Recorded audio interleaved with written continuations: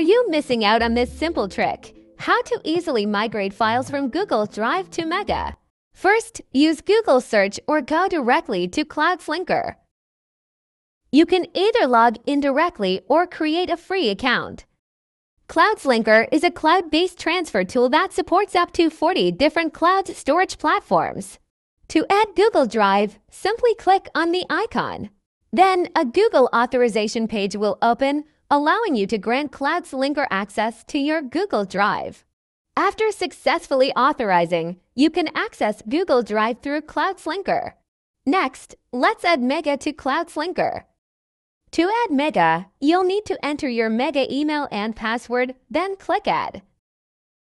Once the addition is complete, you can access your Mega account through Cloudslinker.